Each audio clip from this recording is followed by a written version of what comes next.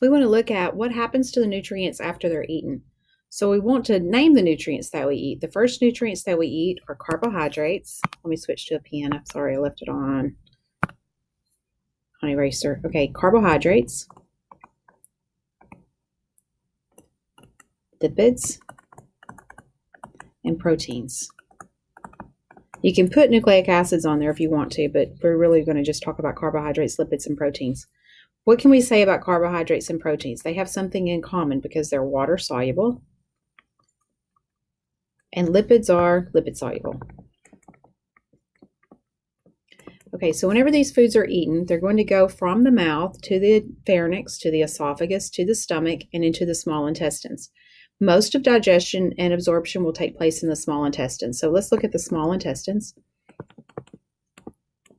The small intestines is where most digestion and absorption take place.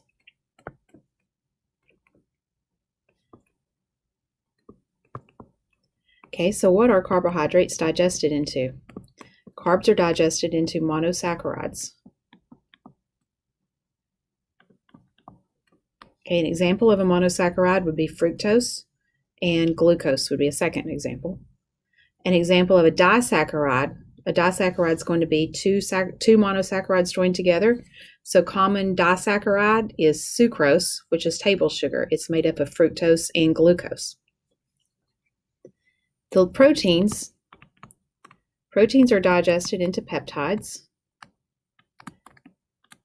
Peptides are digested into amino acids. Amino acids are small enough to be absorbed across the intestinal lining. Lipids, we really mainly look at triglycerides. Triglycerides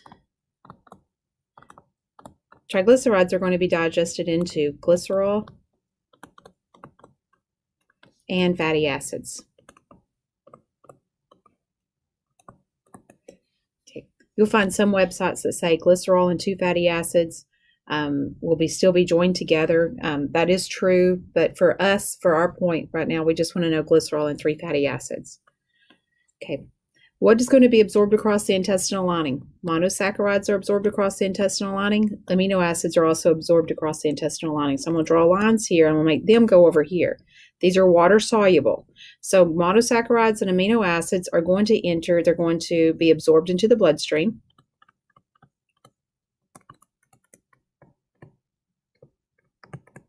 Absorbed into the bloodstream of the digestive organs. They're going to find their way into, they're probably going to be in the superior mesenteric, and they're going to find their way into the hepatic portal vein.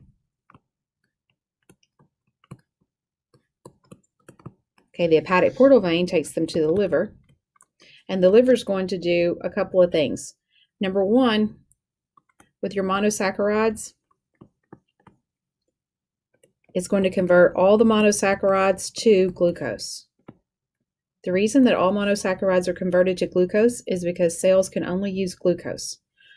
Fructose, sucrose, any of those sugars are not important to the cell because it doesn't have the enzymes to be able to break it down or use it for energy. So all of your monosaccharides are converted to glucose.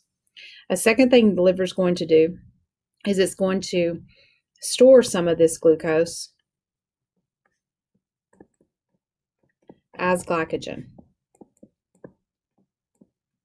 Okay, some of the glucose will go into the bloodstream and the glucose level in the bloodstream will go up, but some of the glucose will also replenish the glycogen storages in the liver for in-between meals.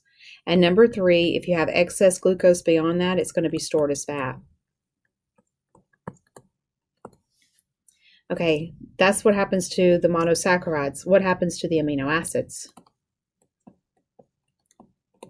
Okay, the amino acids are going to be converted to non-essential amino acids.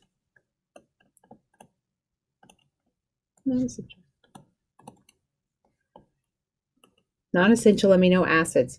Okay, an essential amino acid, remember, is going to, or an essential nutrient, is going to be needed by the person to take in.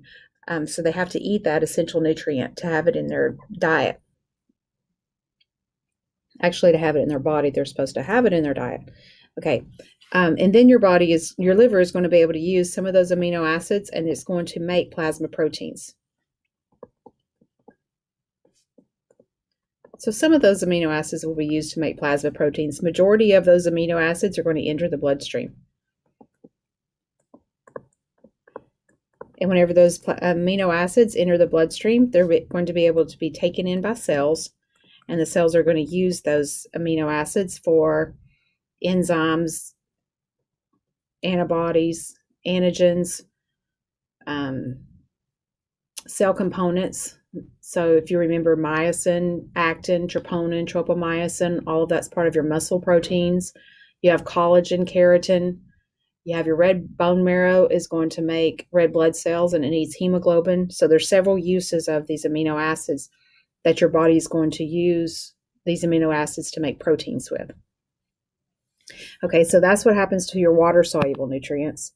I need some more room here, so I'm going to erase some of this, if I can get to the eraser.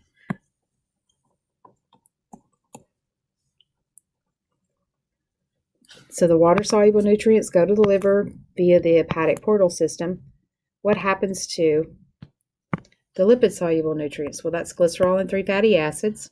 Glycerol and 3 fatty acids are going to, they're absorbed. They are going to enter the lacteals. Whenever they enter lacteals, they're going to go to the thoracic duct. Okay, this is part of the lymphatic system. The thoracic duct is going to empty into the left subclavian vein. And the left subclavian vein, if you remember that is a blood vessel. So fat does not need to be processed. It doesn't need to be converted by the liver, so it goes directly into the bloodstream. And what's going to happen to the fat? The fat is going to be, number one, used by cells as energy,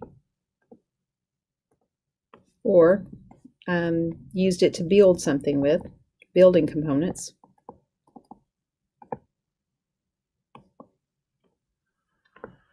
Number two, if you have excess fat beyond that, it's stored as fat. So that is the fate of the nutrients.